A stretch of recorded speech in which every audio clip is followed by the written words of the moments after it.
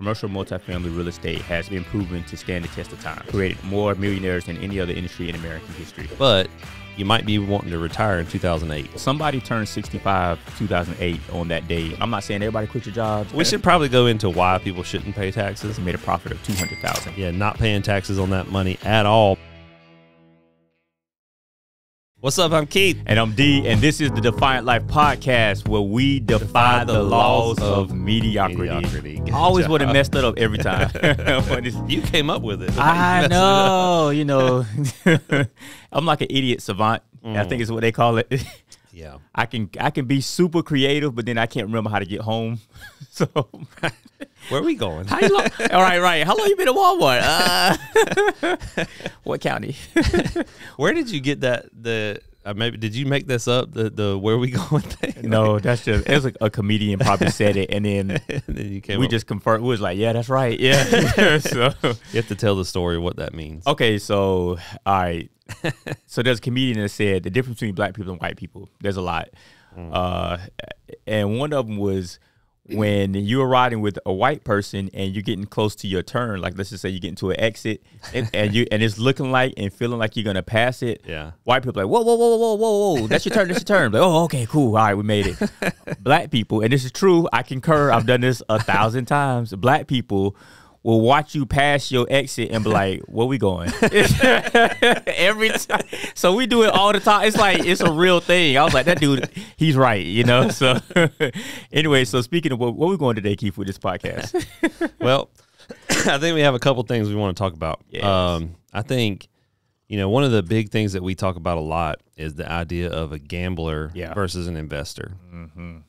And I think most people who call themselves investors are really just gamblers. Yeah. And so it's okay. They get lucky sometimes, right? Mm-hmm. But in the long run, in my opinion, it's always better to be an investor who looks for steady income versus a gambler who's trying to make a quick buck. Okay. All right. Yeah. Well, let's get into it then. Let's unpack that a little bit. So when you say gambler, what do you mean? How do you gamble in real estate?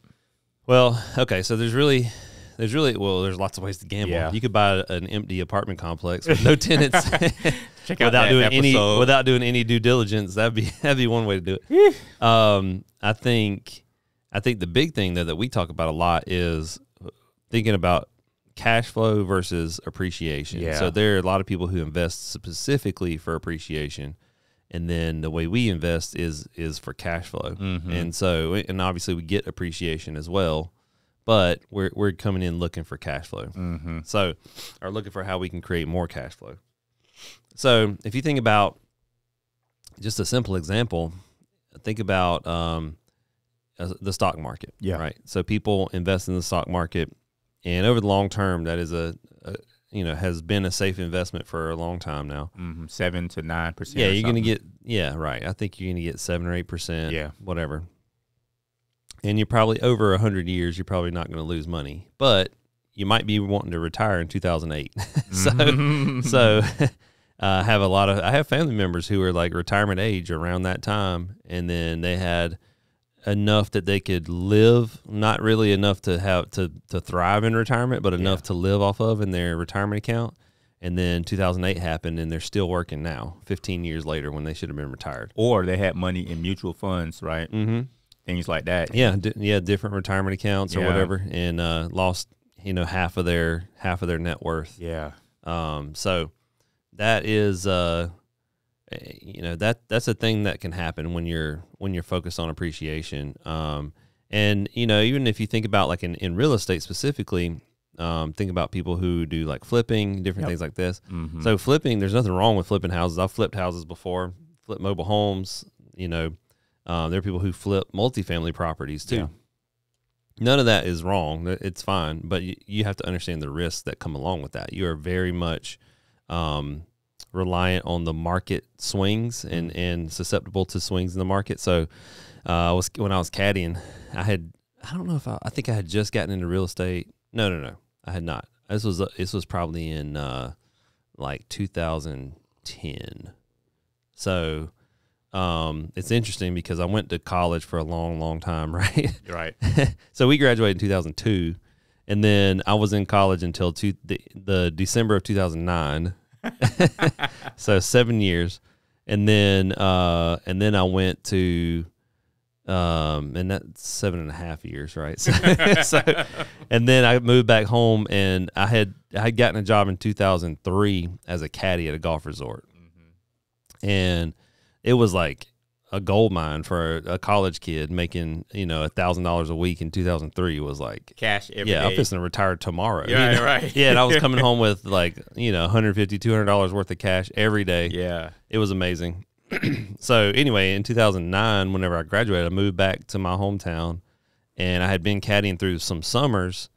And so, I got a job, I got a degree in philosophy. So like, what am I going to do with that? Well, I can go caddy and make, it's like double the average income in my hometown. So like, that's what I did, right? I went and caddied, and I did well with that, and I enjoyed that job a lot, and I did it off and on for a long time.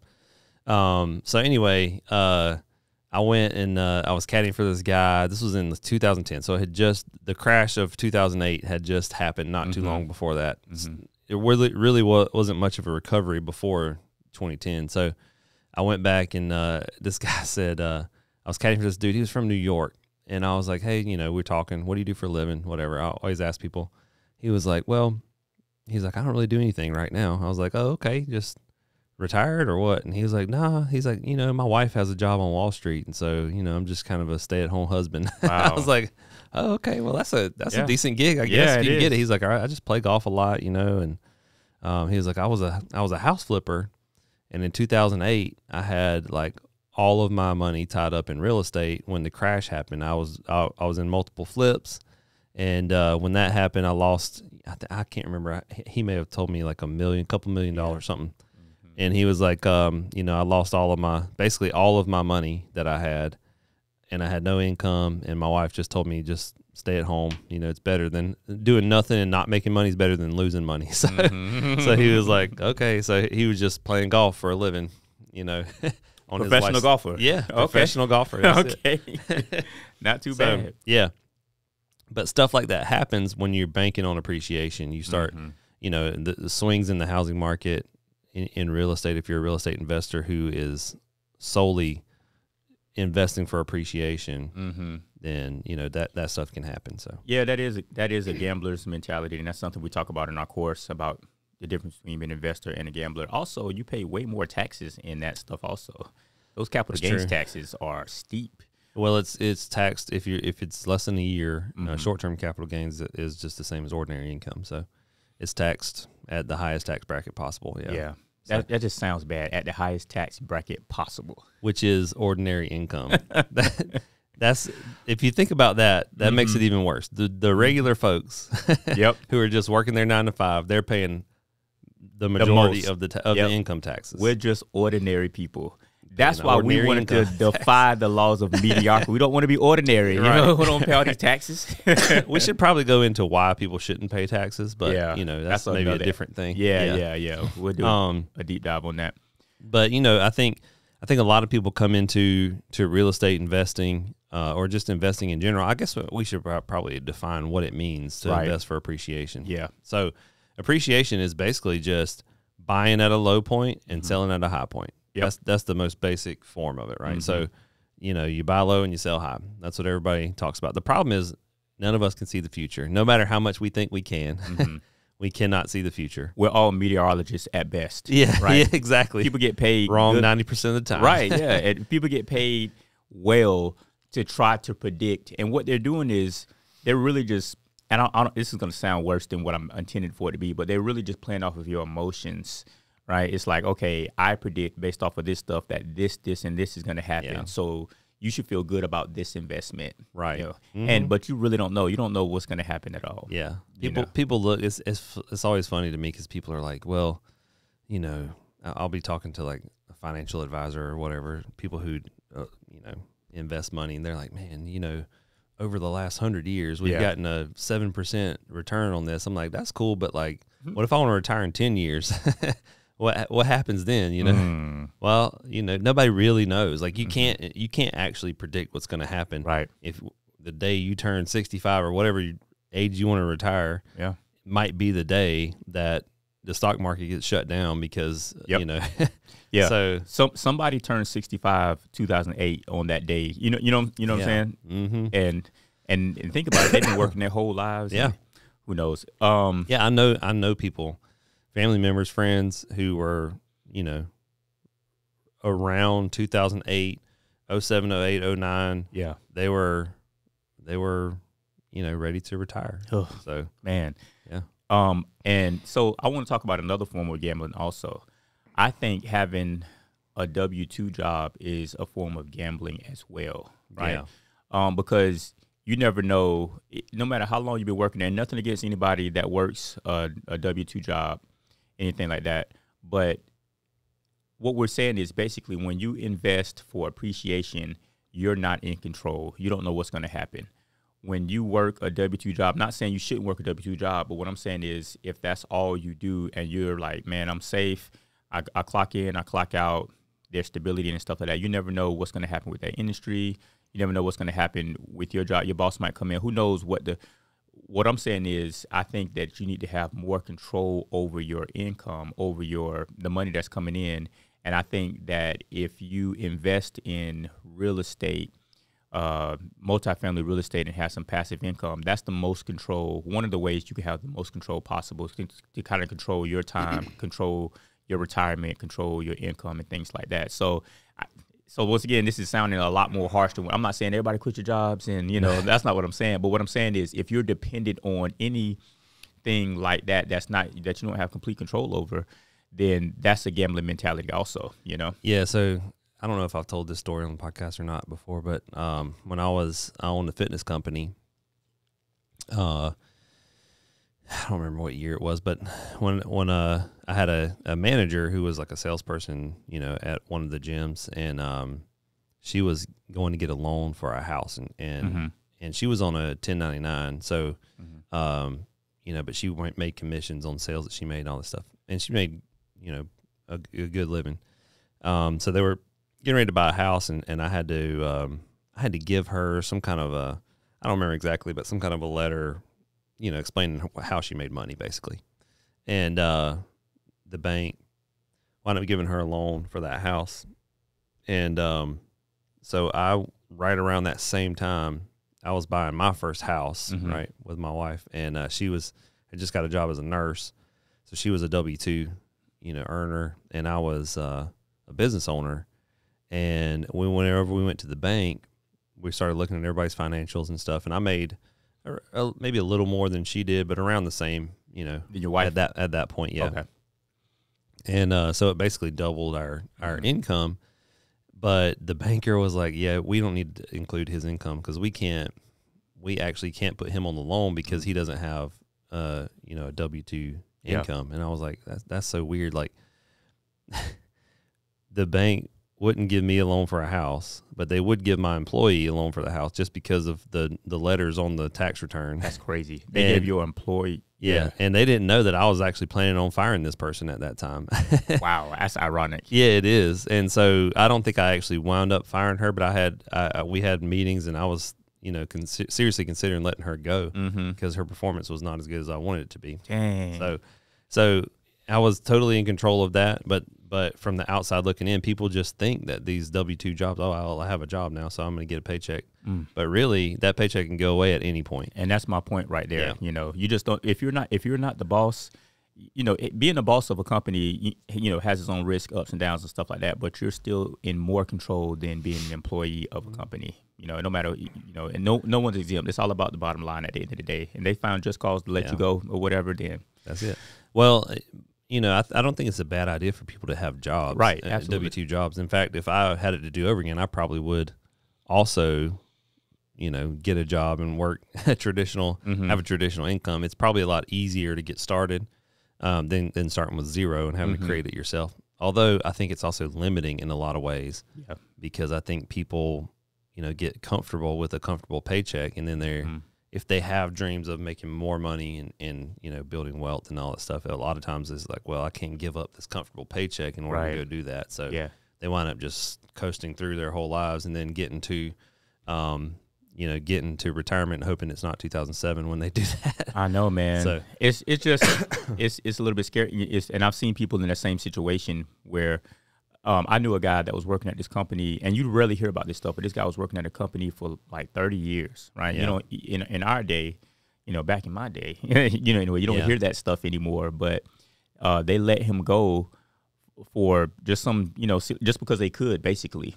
And they brought some other people in and replaced him with 2 other people making a whole lot less money and everything. And he did not have a retirement or anything. I was like, bro, how do you, so all I'm saying is you have to take control at some point. If you love what you do with your W-2 job, then do it, do you? Yeah. But then that shouldn't be where your money comes from. Right. Yeah. If that's your occupation, if that's what you do to occupy your time, that's cool. Yeah. But your money, your income should come from assets. Right. Exactly. Yeah. So just to get back to this idea of like gambler's mentality, we had somebody comment on one of our videos, and he's like, oh, this is like, it was about real estate. I don't even remember what the video was about, but it was something about real estate. And he's like, this is great, except for when the market crashes and you lose everything. Okay. It's like, okay, man.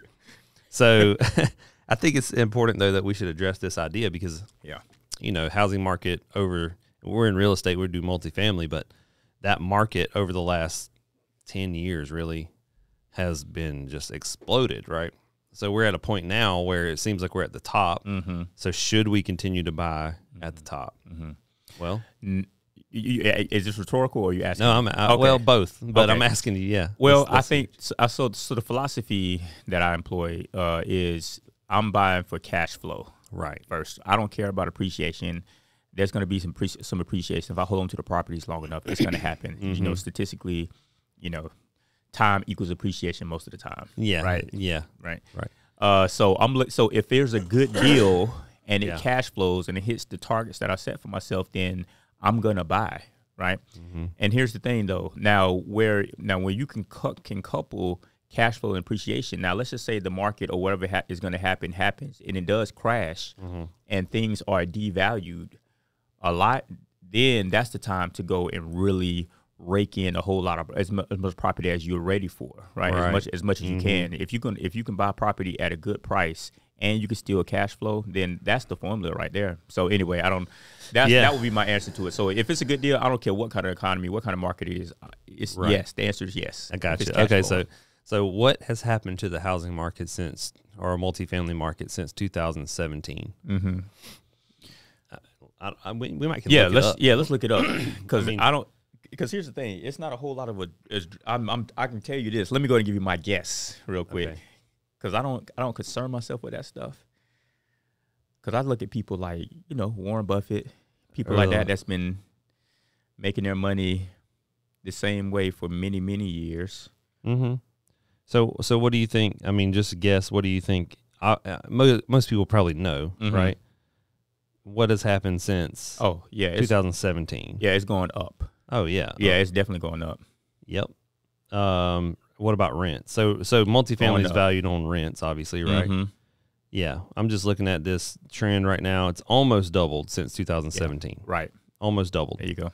So that's a huge increase in just 6 years. Yeah. Typically, you're looking at like a 4% average growth in the housing market or whatever. Yeah. But we had like 20% in 2020, and then another 20% in 20. So stuff just went crazy, and that was great for people who own real estate. And so people now are like, okay, well, you shouldn't buy now. You have to wait for this crash that's coming, and then you can buy. Well, there's nothing wrong with buying during the crash. Obviously, we want to do that, but I was caddying for this dude in 2017, so I was back caddying off and on. So this is when I first started buying rental property. Actually, I had just closed on my first deal. I think I had 30 units at the time, and still caddying and working at the parks and my property, whatever. And so I was able to caddy in this tournament, and it was like a pro-am. So I was caddying for this whole group, and they were from Kansas City. And this dude said, I was talking to him about what they did and all this stuff, really cool guys. And he was like, one of the guys, he's like, yeah, I own a multifamily company. I buy multifamily property. I was like, oh, that's cool. I just bought my first one. Mm-hmm. I'm working on trying to build a portfolio, whatever. So we started talking. Really nice guys trying to help me out, giving me some advice and stuff. Okay. It was cool. He gave me some good ones too. I'll give you some nuggets. Okay. But I still remember this. But one of the things he said, I was asking him like what he thinks about the market and what his strategy is right now and all this stuff. And he's like, well, I have patient money. So like, I'm just waiting for everything. It's way overpriced right now. I'm just waiting for everything to come down. Mm. So he thought in 2017 we're at the top of the market. This is a guy who does this for a living, owns a lot of property, big time investor firm, yeah. And he owns a big time investment firm. And he's like, yeah, we're at the top right now. It's going to crash soon, and then I'm going to buy a bunch of stuff. And I was like, okay, cool. We're 6 years later now. Yeah, and it's still everything has doubled. Yeah. And I wonder very often if that guy actually waited or if he started buying again. Ooh, that's interesting. Yeah, I wonder what happened. And I'm sure that he's not just investing for appreciation, and he's probably getting cash flow from his units that he's got, and he's probably happy with that. And he doesn't, what he was telling me basically is I don't need to go out and chase deals right now. I'm happy with what I have. I mean, he's content, right? Yeah, yeah. But at the same time, trying to time the market is almost impossible. You can look at trends, you can figure out what's going on. And I actually don't see a huge crash coming in multifamily right now. Mm-hmm. I definitely see some decline, but not a huge crash, and I'll explain why in a minute. But this guy saw a big crash coming in 2017. One of the most educated people in the world on this subject, and he saw it coming in 2017, and it never came. Yeah, here we are 6 years later. In fact, the opposite happened. An explosion happened. And looking back, I don't even know why he thought it was going to happen, because knowing the trends and seeing what happened in this market, like, why would you even predict it? But and even now, we can talk about the indicators, but it's just interesting that people who try to time the market are almost always wrong until they're right one time, and everybody just remembers that one time. And that's honestly, bro, that's what I think about that stuff a lot. I think people throw stuff out there. It's gonna rain, type of thing. It's gonna rain. Yeah, right. The sky's falling, whatever the case. Just so they can be the first ones to say it. Yeah. And there's a lot of ways. And so you got indicators, you got markers, and like especially when you look at the stock market, you look at certain trends and certain 100-year marks, 50-year marks, and certain things that happen, and I think there's a couple of ways you can interpret some of that information. Even when back in school, you can draw different graphs, have different types of graphs to tell a different type of story with the same criteria. And I think, man, and I'm not trying to get into no conspiracy theory stuff, but I think people throw stuff out there to kind of season it a certain way to be like, hold on, well, maybe because this one time, and this is kind of similar to that. Yeah. So I don't know. That's kind of how my mind goes. I think most people who are not that educated in real estate, when they're shouting all this, like, this stuff's going to happen, most people just think, well, prices are higher now than they used to be, so there's got to be a crash coming, But it's all relative, man. Right. That's not really how it works. But I'll tell you another nugget I learned from this guy, though. Let's go. This is a good one. He said, we're going to call him patient money. Patient money. He said the people who got hurt in 2008 in the multifamily space were the people who were over leveraged. So as long as you don't get over leveraged, you'll never lose money in this business. So I think there's a lot to be said about that. If you think about all of our numbers and all the things that we look for in a property, and when we're doing our research and our evaluations, our underwriting for these deals, we're super conservative with debt, and our DSCR numbers, all the things that we look at we're really conservative. And the reason for that is a couple of things. One is that it maximizes our cash flow, but also, I'm in a position right now with my properties that if everything crashed and I had to cut my rents in half, I'm going to be still making money. Not only not losing the deal, but still making money. So I think that's really what it comes down to. People who are saying this kind of stuff probably are just not super educated. You know, the guys that I talked to last year who bought our property, they're buying thousands and thousands of units right now. And I asked them the same question, like, so what do you think about the market? You see it declining, and does that stop you from buying? These guys own $2.2 billion with a B dollars worth of property, and he said, man, we buy in every market. He said, as long as our numbers make sense, we're gonna buy in every single. It doesn't matter what, up, down, sideways, doesn't matter. We're buying. Yeah, no I mean, what. I can see that. You know? Yeah, that makes sense to me. You know, I was talking to our producer the other day. Producer Russ, the producer. I don't know. We got to come up with some kind of nickname for him too. Young Russ. Yeah. Young Money. Can I say that? But Is that trademark? Yeah, probably. Like, you know, Happy Birthday is finally not trademarked anymore after 100 years. Yeah. So you can sing Happy Birthday on stuff now. I heard that. Yeah, that's the old like you go out to a restaurant, they have their own song. Yeah. They'll copy the Barney song. Yeah. Anyway. Yeah. Talking to him the other day, and we were talking about some real estate investment stuff and talking about potential crashes and what people say, hearsay, things like that. And I said, man, no matter what happens in the world, people still have to have a roof over their head. That's right. Yeah. Whenever we bought our first property, we actually bought this type of real estate that we buy because I was caddying for another guy, investment banker. We were talking about this stuff. Stories, man. Listen, you can learn a lot as a caddy. I know. I like it. Best job get in front of the right people. It's really a fun job. Yeah. Anyway, a shout out to Caddy Master, by the way. Hey, if you look for a job, TPC Sawgrass. Hey. Anyway, so I was caddying for this dude. He's an investment banker, and I was telling him about my real estate stuff. You know, he's asking me what I do outside of caddying. I usually don't just start talking to people about it, but sometimes I ask. You know, most of these people are super nice. They're just like down to earth folks. You know, just billionaires, but fun. So this guy was like, yeah, man, like, what do you do outside of this? And I was like, well, I invest in real estate. And I own, I think at that point, probably 70 units or something. He's like, really? And I was like, yeah. He's like, what kind of like loans are you getting? Where are you going for this stuff? We started talking about loans and stuff. And, and I told him I really like mobile home parks. And he's like, man, you know, when the crash happened, he was like, mobile home parks had the lowest default rate of any other asset class.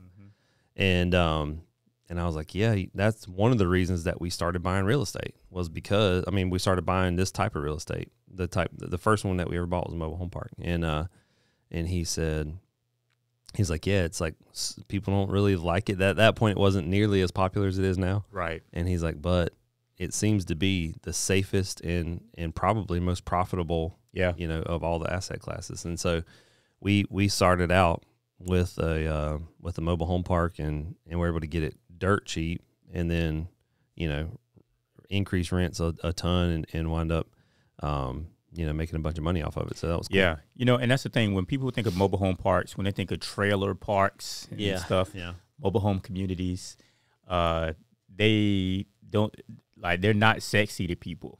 I remember the first time I ever walked into one that you owned, and I was like, "Oh, okay, I see you." Yeah. I was like, "So how long is it gonna take for this to be ready?" He was like, "It's ready now." I was like, "Okay, ready for what?"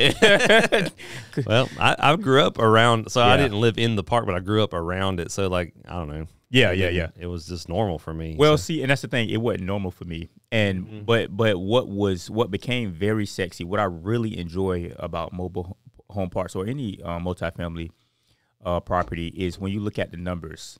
You know, once I saw the margins, once I saw the recipe, the formula for what you were doing and what you had going on, and this is when I was just starting to get into it and was like, I want to get into multifamily. Let me come work for you. And I started seeing, I was like, oh my. So now when I see a mobile home park for sale, when I drive by one, my eye, like, it's like me looking at a red velvet cake. I'm like, oh my gosh, I need that right now. So, so that's the thing. It's a different type of game. Yeah. It's a long play. It's a smart play. It's a conservative play. And once you have your correct structures in place, then it's not gambling at all. Right. Like, not at all. Yeah. You can pretty much, you know, estimate with a high degree of success what's going to happen. Yeah. So, but you never know what the future holds. So, like, you know, you can look back and see. That's one of the things that we did too when we bought our first deal. We actually it was our second deal. I think this lady they had owned the property for 15 years at that point. So, you know, they had been through the big crash, and I asked her, like, what happened here? Did you have high vacancy rate? What happened with your rents? All that stuff. And she was like, well, the rents were already super low, But she was like, we really didn't have any more vacancy. We just kept our rents low, and then, it was basically business as usual through the whole thing. Mm-hmm. So, people have to have somewhere to live. As long as you're not gouging people on prices, you're probably going to keep your stuff full if you're in good markets. That's one of the things you have to make sure of. That's a big one right there. So speaking of being in good markets, that's one thing that you talked about earlier. You said you think there is going to be a decline in multifamily, right? Maybe in the future. I don't know. Okay. Well, yeah, obviously, right. But it's possible in certain areas for sure because of population decline. Yep. And that's what I was getting to with the whole. I've not heard anybody else talk about it. I don't know. Maybe I'm just. See, case in point, you want to be the first one. That's what I was talking about. Yeah, I don't know, but I don't know why people aren't talking about it because you hear Elon Musk is like the only person talking about population decline, and you can look back and see that the birth rate's lower than replacement rate. Okay, I think that the way that we overcome that in the U.S. is through immigration, possibly. Right. We're kind of a nation of immigrants anyway, right? So maybe that makes up for it in a way. I don't know, but you'll probably see some population decline in certain areas, and then real estate will become less attractive in those areas. So that is one of the big things that I look for when I'm evaluating a market. So we always start with the market. We look at the market first. If we like the market, then we start looking for properties in the market. So I looked at a couple of deals just this week that were really great deals. They were sent to me by a wholesaler, a multifamily wholesaler. And I was like, man, these numbers are amazing. This is really high cash flow. What's the downside of this? And of course he was like, well, the downside is the septic system and all this stuff. And I'm like, well, I understand that. Yeah, that doesn't bother me at deal. all. Yeah. But it is for a lot of people. So when you find stuff like that a lot of other investors are scared of because they don't understand it, then that can be a valuable thing because if you understand that, then you have a leg up on the competition there. But anyway, so I was like, well, that could be the case, but let me just look. So I started looking through all the numbers, and then I saw the market, and the population decline in this market was like 10% per year. Woo. Yeah, huge population decline. The vacancy rate in this market was 15%. It was two different little towns. Wow. One of them was 15. One of them was 20%. That's wild. Vacancy rate. Now, but I mentioned that to the guy, and I was like, I'm not interested in this because of the market. And then he was still trying to sell me. He was like, nah, man, look, these are long-term tenants that have been in place. I'm like, yeah, because their rents are half of what they should be. Yeah. If I raise the rents to what they should be, then I'm going to get a 20% vacancy just like everybody else does in this town. And it's going to get worse if the population keeps declining here. So, that's one of the big things you have to think about. You got to look at the market. You got to understand what those numbers mean, what makes a good market. Look for markets that are attractive to people, where people are coming to, not moving away from. And so that was, I wrote that deal off. And then I had another one in Alabama, very similar. Same thing. I was like, man, this deal looks really good. Huge value add opportunity there. But same thing, just a really bad market. That's so good. And that's how you hedge your bets. I know we're talking about gambling and stuff, but that's how you hedge your bets. So what ways do you hedge your bets? You got to look at the extenuating circumstances also, not just okay, I got 2 pair in my hand, but it's a 4-card flush on the board, right? It don't matter what's in your hand. It don't matter sometimes what that deal is. Like you said, you look at the market itself, right? So if you got a great situation in a terrible decline, let's just say you were trying to buy multifamily in Detroit when they went through all their stuff. Yeah, you see what I'm saying? It don't matter what kind of deal you had. If everybody's moving away, So that brings you to another thing. So one of the things that we look for in a market is we don't want to have a market that's dominated by one industry. Right. So Detroit's a great example. Dominated by the automobile car industry. The Motor City. Yep. And then all those jobs went somewhere else, and all those jobs were gone from Detroit. So everybody left, and it was a ghost town for a while. I think now it's getting built back up. I actually know some people who invest there and do well. But, so check this out. Let me say this too then. So that's one thing we talked about a little bit earlier in the show. As a W-2 employee, right? Yeah. Being there, it's the Motor City. They've been there forever, all that stuff, and then they are gone. So what happened to those people? They had to change their whole situation. You know what I'm saying? Yeah. Type of thing. Oh, that's scary. But anyway. So think about this. Back in, I don't remember when. It was before I was born, maybe in the 70s or something. But in our hometown, there was a big military base, pretty large base. And all of a sudden, I think it was Jimmy Carter shut that base down. Late 70s. In the 70s, yeah. So base got shut down. All of a sudden, all those tens of thousands of people who lived here have nowhere to work. So most of them are getting shipped to some other base, right? So they're gone. And then all that housing that was occupied by those people, if they're living off base, is gone. So like we're close to a couple of towns that are smaller towns, and then there's one military base close to us in a town that's probably 100,000 people, and 50,000 people work on the military base there. Ooh. So is that an area population could leave. Would you stay away from investing in that area? So it depends. It depends on the rest of the market. So I wouldn't necessarily stay away from a market with a military base or something like that. It would depend on a few things, but you have to know that that's a possibility that stuff can happen. So if you're banking solely on this population of tenants in your property, then you just have to know that it can go away. For what we're doing, I remember reading. I can't remember what book it was. One of those real estate books that I've read, and this guy wanted to get into real estate to some capacity, and he couldn't find a place to get in. So he got wind from a friend of a friend that there was going to be a huge building project going on in some obscure town in Idaho or something like that. Yeah. So he went out. He saw it was coming. They had the plan in the works in like a 2 years, year and a half away. So he went out and built some apartments and made them short-term rentals and killed it for like a year type of thing. Yeah. And then he ended up selling it, right? Because he knew that once the project was gone, then they'll have to do something different with it and everything. So that right there, he had some information. He was predicting what was going on, but that was a short-term situation. That was a gamble, right? Yeah. That was definitely a gamble. But what we're talking about is like a lot more sustainable stuff. Like, so like you said, military town, you don't shy away from those, but like what percentage of the population is military? What percentage of the jobs come from military-based type of things, right? So is there a certain percentage? What would happen if that went away? If that went away, And what are the chances of it going away? So we live by a nuclear base. Chances of that going away are probably smaller than the other base, right? So so that's, stuff like that you have to think about. What we're typically looking for in the market is that it's not dominated by one industry. That we want to see less than 25% of jobs coming from that one industry, and that's like the max, right? So if you have one employer there, one business, let's just say it's one business, but it could be like Detroit where it's one industry, but let's just say it's one business. That business shuts down or something happens, it goes to a different location. Maybe you're in an area where there's a big, plant of some sort. Like Rayonier or something like that. Yeah, or a Tesla plant, and then they moved to Texas all of a sudden, and now that whole town is gone, right? Or these places I was looking at were in Pennsylvania. I know like mining is a big thing there. So like, or maybe there's like oil drilling that's happening in this one town.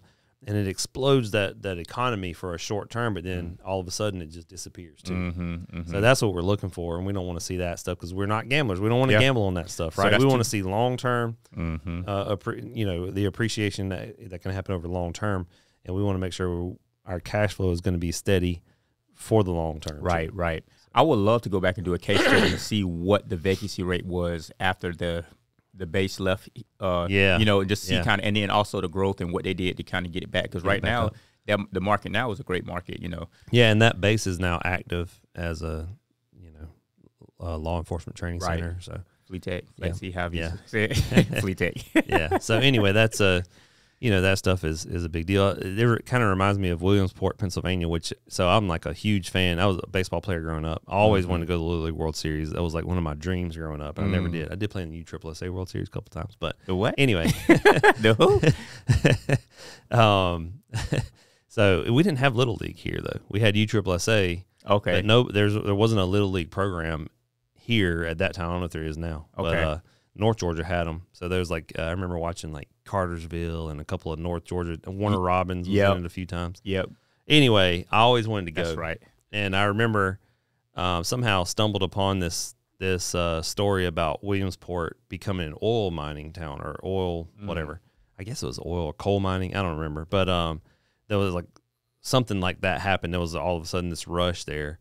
And like the average income in this town shot up way past six figures, and like all these guys were coming in, and young guys who were hard workers, and they're going into I think it was a coal mine. I don't remember, but they're going into this mine, whatever, and they're working super hard, and they're 100-hour weeks, but they're making $3,000, $4,000, $5,000 a week.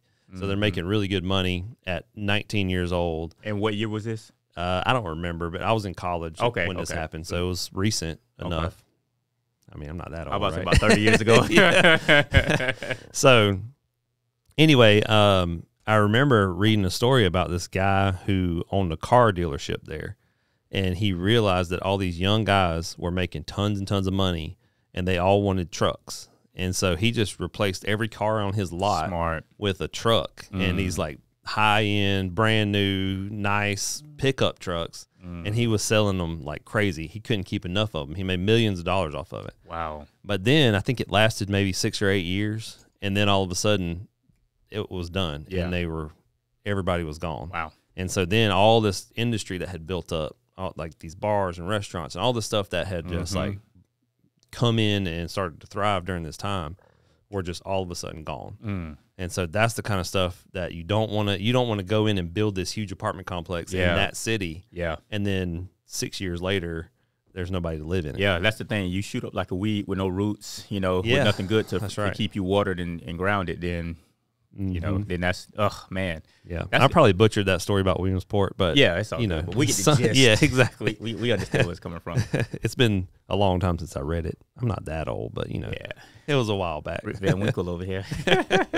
So anyway, I think that's one of the big things. It's one aspect of it. Yeah. But we're people who are buying to flip houses or whatever, that's fine. Right. But you have to know in a market like this, in any market, everything could stop at one time, and if this project's going to take you 6 months, or 3 months, or however long it's going to take, during that time frame, you don't know what's going to happen. I don't care who you are, you can't predict exactly what's going to happen in 3 or 6 months. You just can't. So, but with what we're doing, we can look at our cash flow, we can set parameters to where we're being conservative, and we know that no matter what happens, unless something just ridiculous happens, an asteroid hits or something, then we got bigger problems, right? You got bigger fish to fry. So unless just everything collapses and the world's in chaos, then we're going to be safe at least. And at worst case scenario, we're not making money, but we're not losing money. Even during COVID, right? Oh yeah. That was scary, man. For talk us. about that a little bit with because that's the closest thing the most recent and closest thing that people would think about. Oh, what if we have another pandemic or something happens? Okay, well, let's talk about that. Okay, so this is some big mistakes that I made during that time. I'll talk about all that stuff. So during COVID, 2020, we actually were going to buy 100 units. Our goal was to buy 100 units, and we were probably going to blow that out of the water, honestly, during that time frame. So February of 2020, I went on vacation, and a broker sent me a deal right by where I invest, and the deal was 30 units. It was a 30-unit deal, and it was very cheap. $500,000 or something. Ooh, so we put that deal under contract. We made an offer on that one. At the same time, he had another deal that was 20 units. Yeah. So we made an offer on that one, sent an LOI in, and we didn't like that deal quite as much, so we had made a lower offer on it. But we got the first one under contract, had the LOI out for the second one. Somebody else wound up getting that one under contract. So then that was February of 2020, right? So COVID we were kind of starting to hear about it, but it wasn't like nobody was freaking out yet. Well, a week or two later, everybody started freaking out. So we were in our due diligence period. We had walked the property. We had a financing contingency. We started talking to our banks about what was going on with COVID, and they were like, we don't really know what's going to happen. Then the eviction moratorium started coming down the line, and they're like, we don't know if people are going to pay rent because they don't have any fear of being evicted. You can't evict them, so we don't know what's going to happen. Yeah. So we were like, okay, so we wound up backing out of that 30-unit deal. the person who had the 20-unit deal under contract backed out as well. Same thing happened with them. And then, you know, somebody else came in and scooped those properties up. So we were really scared that people weren't going to pay rent, but we didn't really know what was going to happen. We wound up only having one person who really took advantage of that and, like, you know, just lied about losing their job and didn't, you know, it was a weird situation, but we wound up in court with that person. And they actually did not grant us the eviction because the guy said he lost his job and he couldn't pay rent and all this stuff. That was not true, but it didn't matter because at least in our town, the judge said, if all they have to do is bring me this form saying that they lost their job, I don't care what the facts are. If they say this, then you can't evict them. Right. Wow. So, I think the law was that they had to be negatively impacted, and all they had to do was say it. They didn't have to actually prove it. Even though we called his boss and proved that he was still working. Yep, I remember that. So, yep, Whispering Pines. Yeah. So, anyway, that was the only person, though. Everybody else was pretty good. We didn't, you know. But here's what people don't understand. During that time, everybody's like, oh, yeah, these landlords are taking advantage of people, blah, blah, blah. Well, we're like most landlords. I think it's 80% of landlords are like mom and pop operators like us. So, you know, we wound up having to lay people off for a certain amount of time. Really, it was out of fear because we didn't know if people were going to pay rent. We're trying to talk to tenants and figure out what was going on. And so people say, well, if we don't pay our rent, you know, then there's also a mortgage moratorium. We don't have to pay the mortgage either, so it doesn't really matter. But at the end of the day, we're paying salaries for maintenance people, for managers. There's a lot of people who are impacted by this, you know, if these rents don't get paid, right? And also, like, my family doesn't eat either, right? So it was really stressful. We didn't know what was going to happen.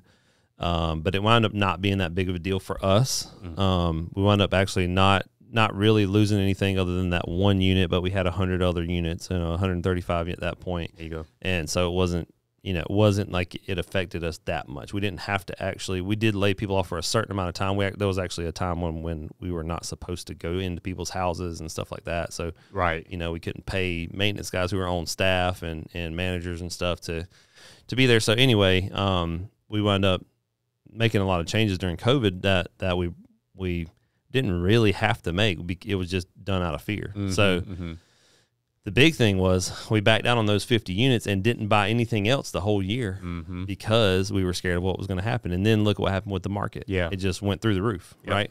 So we probably lost millions of dollars by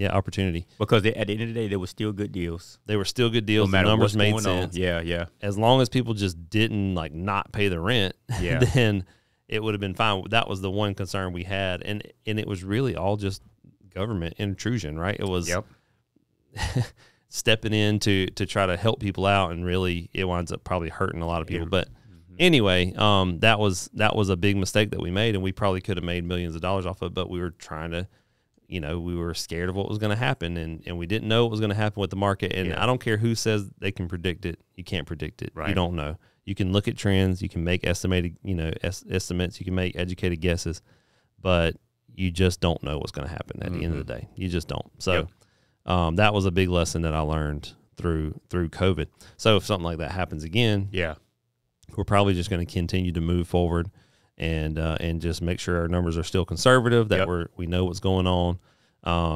You know, and if rents decrease, then we know we're still going to be safe, and you know, we're just going to keep buying. So that's what it sounds like. It sounds like the way you hedge your bets with this stuff is, first of all, the vehicle that you have.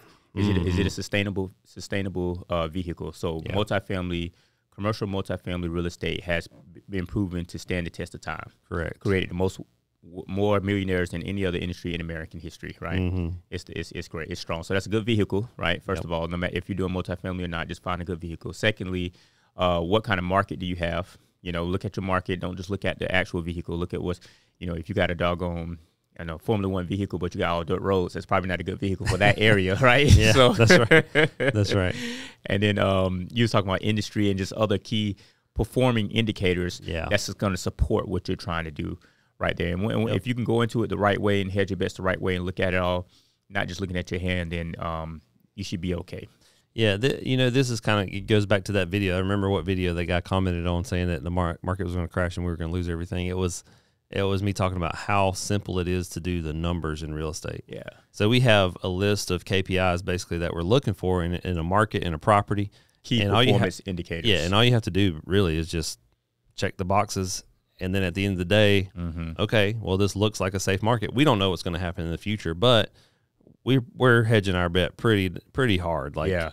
It can, we don't know that it's going to work out 100% like we want it to. Most stuff never does, right? But we do know that in a worst case scenario, barring, an apocalypse, right, that we're going to be safe at least. Yeah. And then if the apocalypse happens, then at least we got somewhere to go and hide, I guess. Absolutely, right? Yeah. You got 100 houses to go hide in. Yeah. This is one. So to you guys that are listening and watching, what other industries do you think that could be like? Because some of you guys are looking at like real estate, But what industry would you put up against multifamily real estate? I'm curious. Like, I'm genuinely curious to see. So what I else. asked that guy that, and and all he said was staying out of fiat cash. So I'm guessing cryptocurrency is what he's talking about. Yeah, but I was like, well, yeah, that's what I'm doing. I'm putting my cash into real assets. So if he's saying staying out of fiat, he's talking about commodities also. Yeah, I mean, I don't know.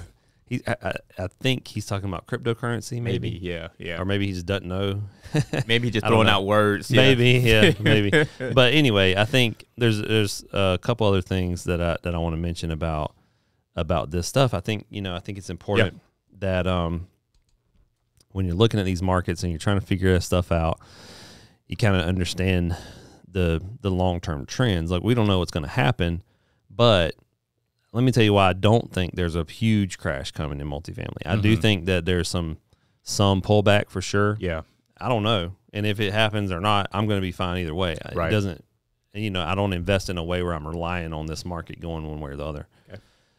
But back in 2007, when this housing market started to crash in 2008, 2009, 10, these were, this big crash that happened.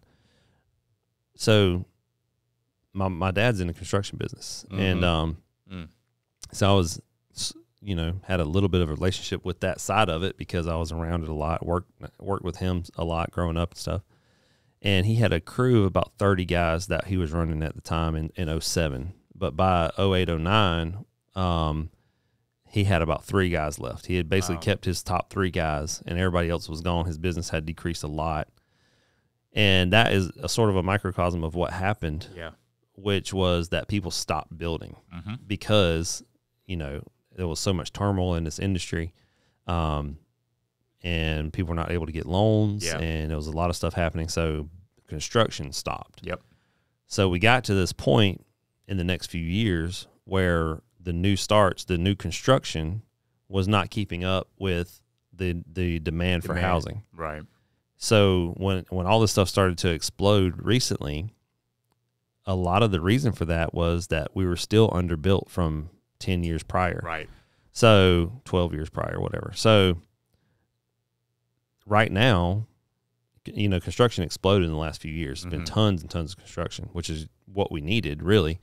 But then the government stepped in and raised rates, right? The Fed came in and raised rates. Yeah. And government started to sort of intrude into this market. Again. And in this time, I don't understand the logic at all because there's nothing that can be. Well, I do understand it, I guess, a little bit to try to fight inflation because they're just creating so much new money from nowhere. Yeah. They had to raise interest rates. Yep. So now the housing market's slowing down because interest rates are really high and people can't get loans again. Right. But we still don't have enough housing. We're still underbuilt. So we still don't have enough housing for people. But prices are artificially being lowered because interest rates are being increased.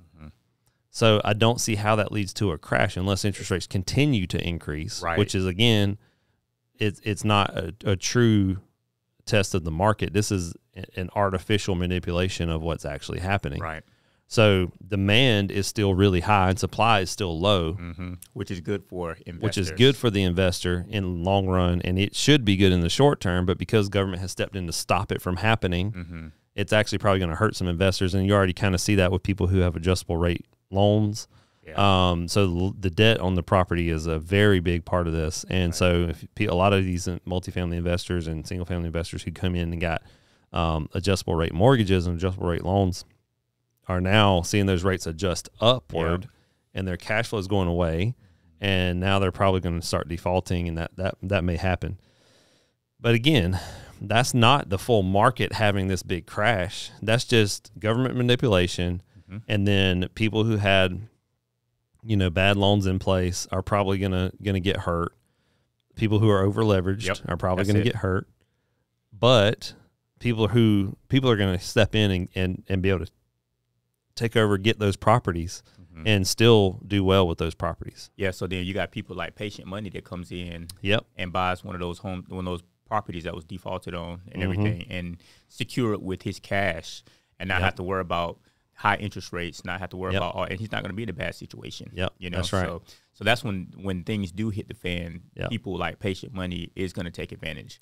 But he still needs to take advantage when it's just a good deal period, because he might still be being patient out there, I don't know. I bet he started buying at some point. You think he did? At some point, he was probably like, you know what?